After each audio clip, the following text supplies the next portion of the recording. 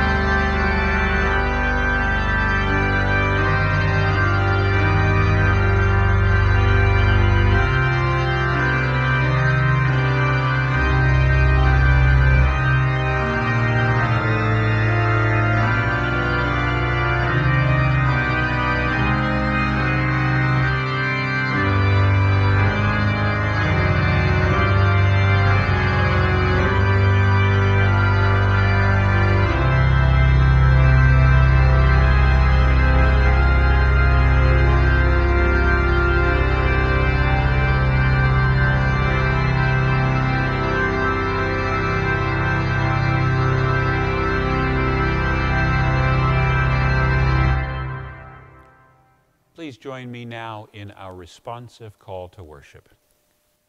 From water to wilderness, God's covenant continues. God's reign comes near. On stone and in hearts, God's covenant continues. God's reign comes near. From the ancestor of nations to the Son lifted up, God's covenant continues. God's reign comes near. We follow Jesus on the Lenten path, for where he is, we would be also. Let us worship the Lord.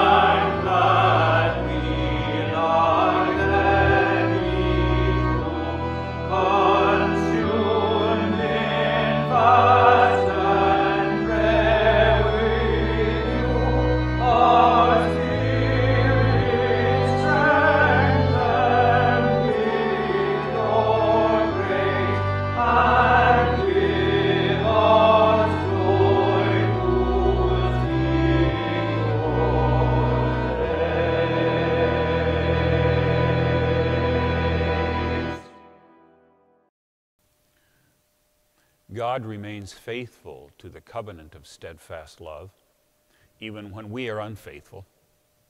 Without fear, then, trusting in God's mercy, we are free to confess our sins. So let us pray together in our responsive prayer of confession. Before you, Jesus Christ, we admit how and where we have underestimated our influence, letting our words or silences hurt, abusing trust, betraying confidences. Lord, have mercy. Christ, have mercy. We admit how and where we have made a show of our religion, attracting more attention to us and less to you. Lord, have mercy. Christ, have mercy. We admit to where in our lives a vague interest has become a dangerous passion, and we are not sure what to do or whether we are even still in control. Lord, have mercy. Christ, have mercy. Lord Jesus Christ, if we have looked or longed for an easier gospel, a lighter cross, a less demanding Savior, then turn our eyes and avert our longing from what we want to choose to the one who has chosen us. Forgive our unfaithfulness, and for our better living, give us not the remedy we desire tomorrow, but the grace you offer today. Hear now our silent confession.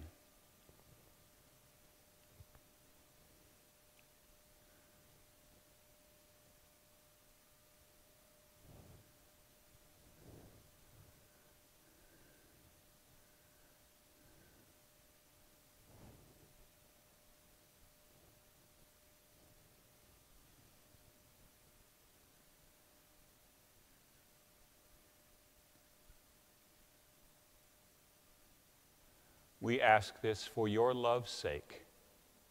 Amen. As Noah and his family were brought safely through the flood onto dry ground, so in baptismal waters we are brought from death into new life in Christ. Jesus Christ, who is at the right hand of God, forgives us and reconciles us and all things in heaven and on earth.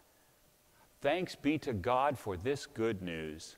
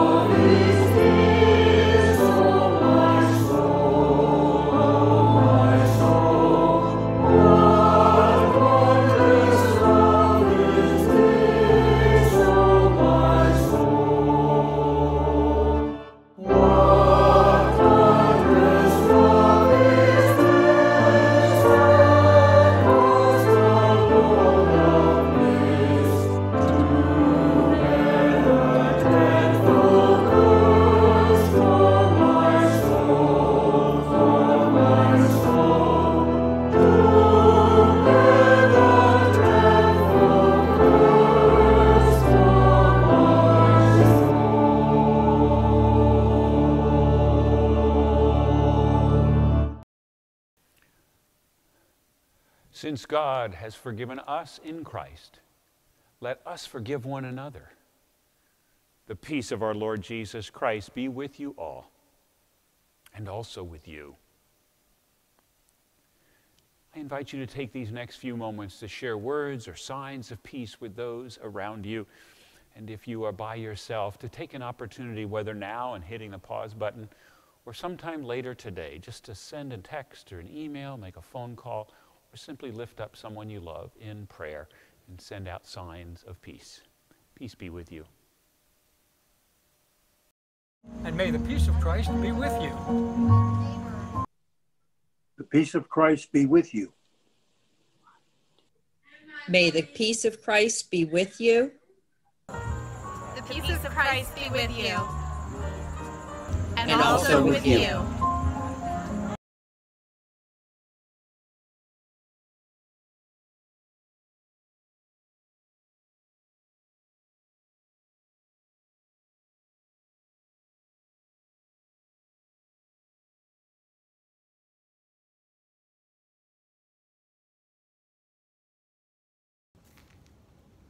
Good morning. Today is the first Sunday in Lent. This is the beginning of the season that takes us through Easter. And it's a quiet time when we find ways to connect to God and be alone with God. And one way to do that is through prayer. You received a bag this week with some Lent family activities. And in there was a Lent devotional. And today is the first day for that Lent devotional. And what we're going to do today is create a prayer space. So you can find a spot in your house, in your bedroom, but it should be a place where anyone can go from your family to be alone with God and to pray. And we even have a little sign in our devotional kit that on one says it's available, one side it says available, and the other side it says in use. So I'm going to put this out right now and say it's in use, and that means that right now this is my space to be with God. You also received a candle, which is a nice way to create a quiet space. And everyone got a different stone with a heart on it that you can hold, or you can look at, or you can even draw on it as you pray with God. So we're creating this space to be alone, and I think it's important for us to remember that Jesus found times to be alone with God. We forget that Jesus traveled a lot and he didn't have a home. He stayed with other people. He was always in a different home. He was always around people. People wanted to be with him. But he made a point of going off by himself to be alone, to connect with God, and to pray. And so that's what we're going to do during this time of Lent. And for today, I would like to say the prayer with you that's in your Lent devotion packet. It looks like this, and you can either listen along or you can get your prayer paper and say your prayer with me. Let's pray. Dear God, thank you for your Son, Jesus. Thank you for his life. Thank you that he shows us how to be connected to you. Help me to learn how to be alone with you, to talk with you, to laugh with you, to cry with you, to question with you, to grow with you. Bless me with time, space, and ability to meet with you one-on-one this week and every week. Amen. As we come now to the reading and proclaiming of the word, I invite you to join me in prayer as we ask God, through God's Spirit, to help us listen and to understand. Let us pray. Gracious God, in rushing waters and in dry wilderness, in every season and circumstance, we need your sustaining word. By the power of your Holy Spirit, proclaim the good news among us today, so that we may repent and believe and see once again how the time is fulfilled and your reign has come near. In Jesus Christ, your Son, our Savior. Amen.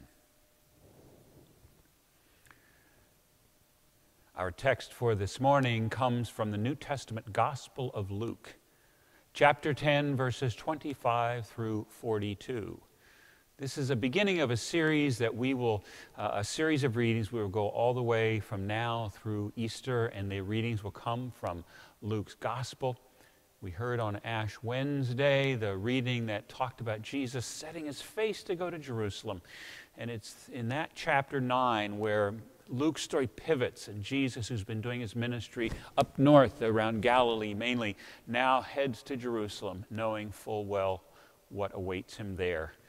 And as we take on our Lenten journey, we will walk with Jesus. Luke 10, 25 through 42. Let us listen for God's word to us today. On one occasion, an expert in the law stood up to test Jesus. Teacher, he asked, what must I do to inherit eternal life? What is written in the law?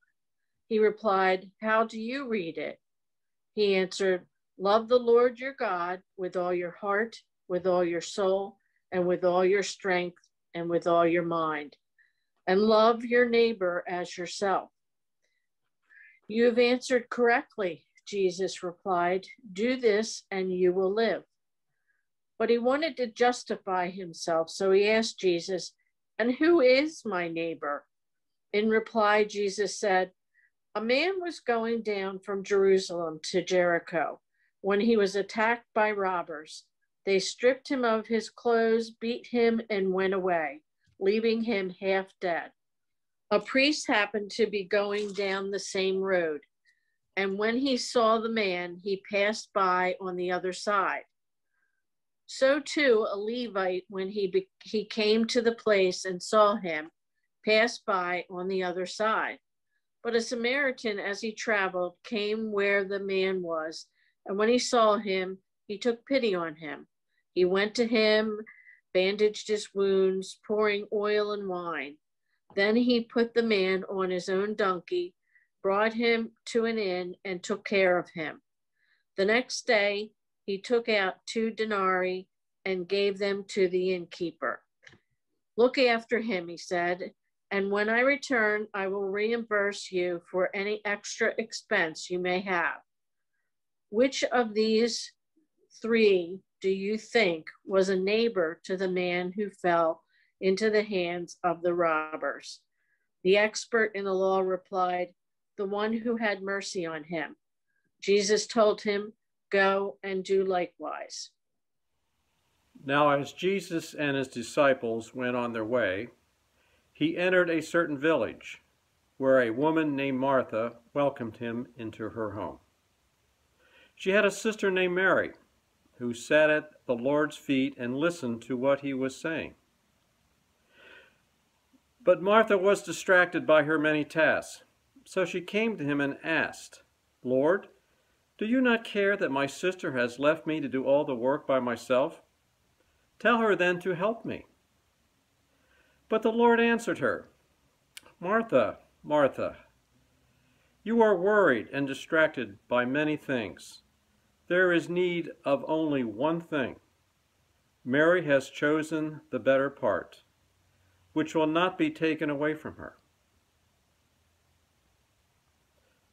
For the word of God in Scripture, for the word of God among us, for the word of God within us. Thanks be to God.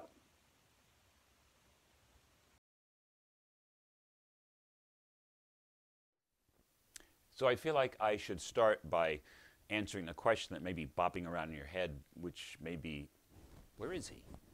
What happened to the cross and everything, and the table and all the chairs and the choir loft? Well, as I've said many times over this past 12 months, this is the year of doing things differently. And the weather being what it was, I managed to have enough time to get the worship service put together and then recorded in the sanctuary before the snow started coming down Wednesday evening. But there was not enough time to get the sermon written and done and recorded, so I had to bring everything home with me. And so I'm here at the house and doing it here. So the gift of technology and just one more different thing we're doing. So thought you should know that so you weren't distracted. And as Paul Harvey would say, now you know the rest of the story.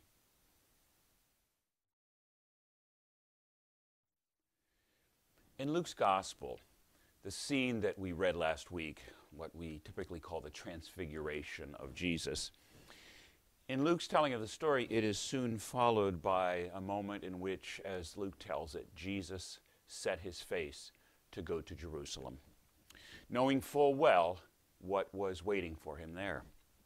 In fact, he's mentioned it twice already, and he will, just right before the transfiguration and right after, and he will mention it again several times as the story continues about the arrest and the execution that awaits him there. In fact, the rest of the gospel from towards the end of chapter 9 on will be about that journey toward Jerusalem and toward the completion of his ministry on a cross on Mount Golgotha and then in an empty tomb. And in the weeks ahead, as we make our way through the season of Lent in our journey toward Holy Week and Easter, we will go with Jesus on this journey. We will listen to what he says along the way. We will watch what he does along the way. We will learn again who Jesus is and what he has done for us, and we will learn again what it means to follow Jesus as we are on the way with Jesus. Today, along the way on this journey, we heard about Jesus' two conversations, one with an expert in the religious law, and another then with 2 sisters who welcome him into their home. The first conversation, which I will refer to as the Samaritan incident, is with this lawyer, and the lawyer has a question about life. specifically about eternal life, which in the Bible is shorthand for life in the full presence of God for eternity. It's also life in here and now that fully reflects God's holiness and righteousness. Now, Luke tells us that in asking this question, the lawyer was in fact testing Jesus, which could mean he was just testing Jesus' orthodoxy and looking to see if Jesus would give the correct answer. But it could be that he was also at the same time actually searching and wanted to test Jesus to see if he might know something the lawyer hadn't figured out yet, in spite of all of his learning and training. But Jesus turns the question back on the man, as he often does with those who question him, and he asks the lawyer, well, what do you think? You know the law, what do you think? And the lawyer gives the correct answer about loving God with all your heart and mind and soul and strength, and loving your neighbor as yourself. And Jesus says, yep, that's it. But the lawyer is smart enough to realize it's not as simple as it sounds, and so he comes up with a follow-up question. Okay, he says, but if I'm supposed to love my neighbor, who does that mean? Who is this neighbor I'm supposed to love? Which really means, who is it I don't have to love? Who's outside the boundary of neighbor? Which leads Jesus to telling one of probably his most familiar teaching stories, what we call the parable of the Good Samaritan, which we just heard. And in the end, the point that Jesus makes for the lawyer, as he so often does for us, is you're asking the wrong question. What he really says, if you really want to know how to live as God wants, the question you're asking shouldn't be, who is my neighbor? The question you should be asking is, how can I be a neighbor to those around me? How can I treat people like neighbors? In the parable Jesus tells, the priest who serves in God's temple in Jerusalem comes along, sees this man lying in the road, stripped and beaten, and passes by, going on with his business, whatever it is. Along comes a Levite, someone who assists the priests in God's temple in Jerusalem, and he comes along, he sees the stripped and beaten man lying in the road and passes by, going on with his business, whatever it is. And then the Samaritan. This Samaritan, which means this is someone who believes the wrong things, who worships the wrong ways, and who would not be allowed anywhere near God's temple in Jerusalem. He comes along. He also sees the stripped and beaten man lying in the road, and he was moved with pity, or had compassion, or moved with compassion in some translations. The first two passers-by saw the man, but they didn't really see him as anything more than a risk or a distraction. The Samaritan was able to see the man as a human being, someone in need, someone whose need was more important in that moment than whatever task or destination the Samaritan had. All three of these are on the road because they have to get somewhere to do something, but only the Samaritan pays attention to someone who he encounters along the way. The lawyer wants a rule or principle to live by, and Jesus tells him there is no principle or rule of neighbor. There is only the person in front of you needing your love, needing your compassion.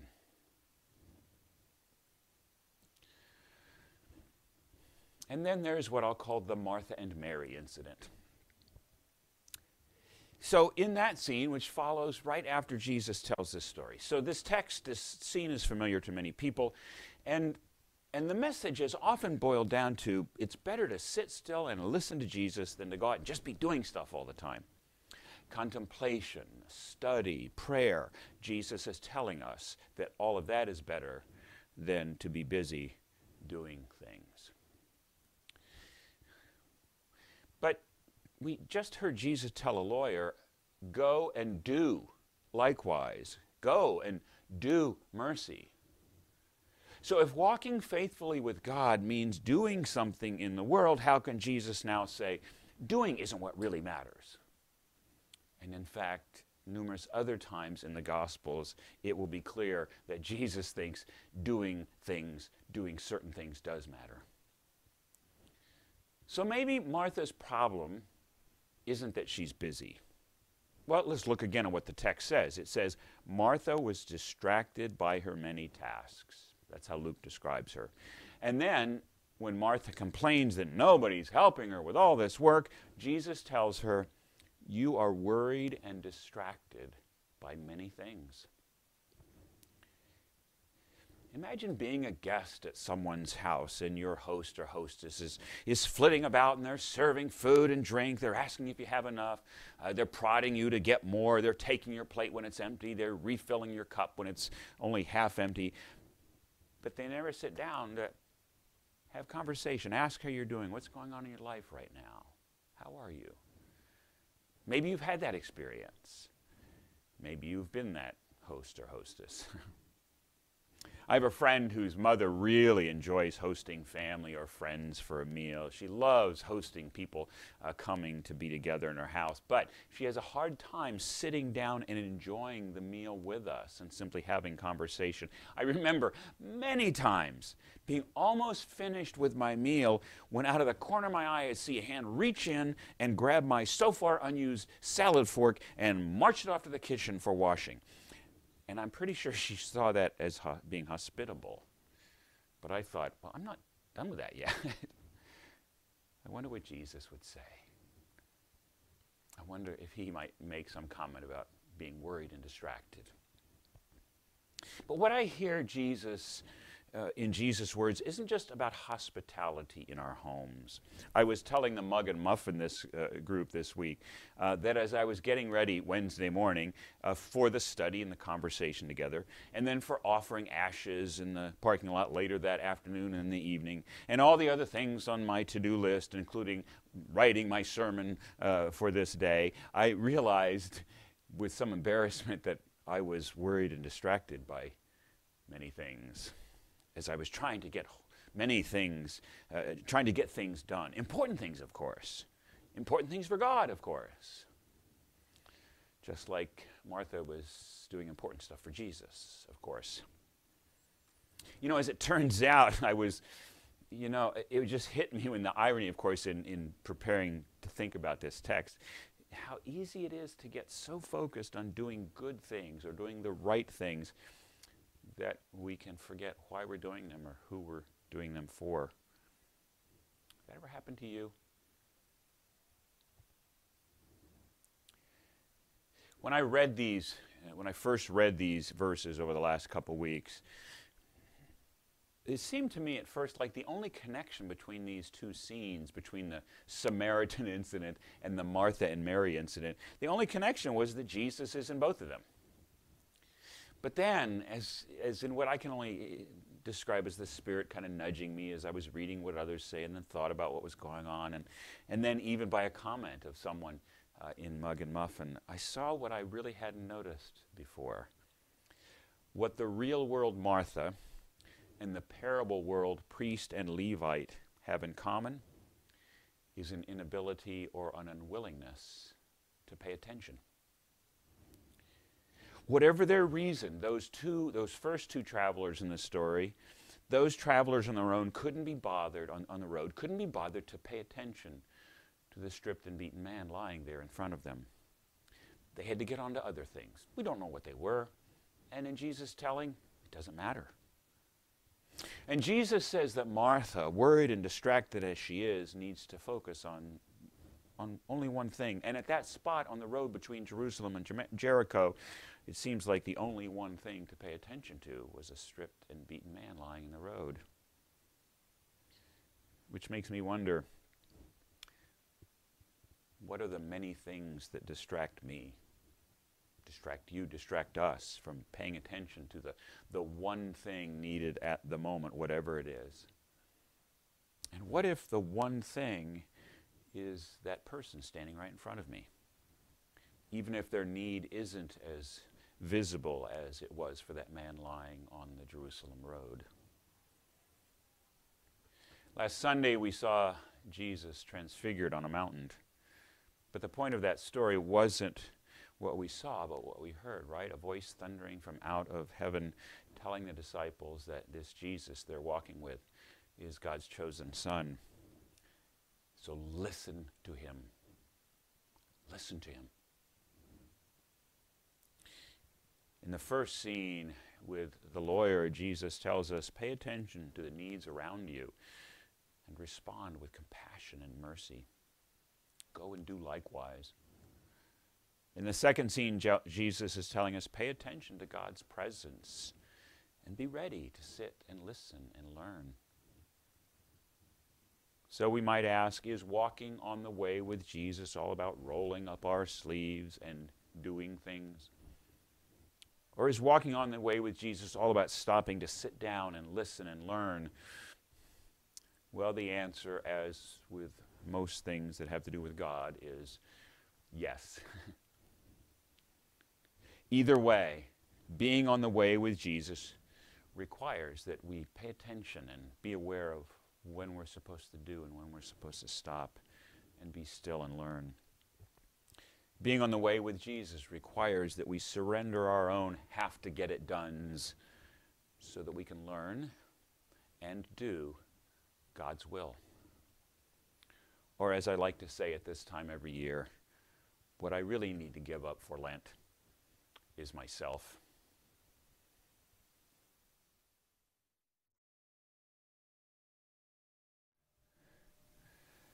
Because we believe that in Jesus Christ, God's time is fulfilled and the kingdom of God has come near, we respond in tangible ways by doing acts of justice and compassion, and by sharing our resources. We bear witness to the good news of the gospel. And so I thank you as you continue to provide gifts that can sustain our ministry here at Concord, whether it's these online services, or you provide funds that we can then pass on to agencies and ministries in the community who help people in deep need. And of course, in the midst of this pandemic, and especially the economic impacts of the pandemic, there is such great need. So thank you for your gifts. If you want to continue giving, or if you haven't done so before and would like to, you see information there on the screen. We can receive your contributions, whether by mail, or there is a way to do so electronically on our website, and you see that information there. So thank you for those gifts. All that we do is received and given in gratitude to God.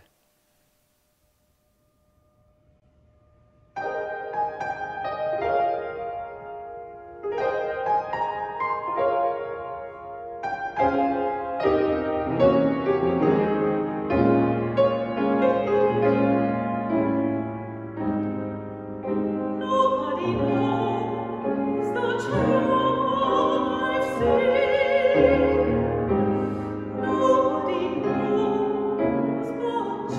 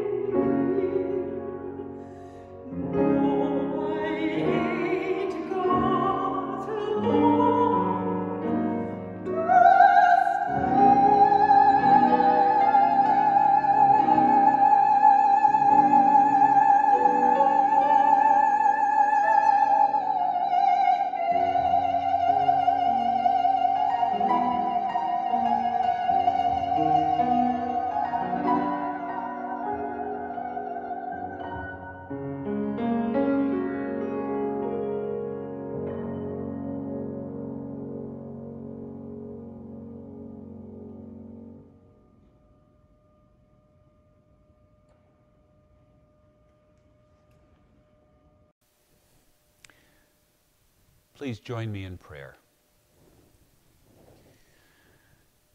For your great generosity, O God, for your care for us, we give you thanks. And as we have brought these gifts, we offer them up as a sign not only of our gratitude, but a sign of our desire to be part of your healing work in the world, and that you would use these gifts and use our very lives to be part of that work, to bring renewal, to bring your reign ever near. Because you listen to us, O God, and receive not only our praise, but our cries for help, we offer them to you now. From Bethlehem to Nazareth, from Jordan to Jericho, from Bethany to Jerusalem, from then to now, come, Lord Jesus,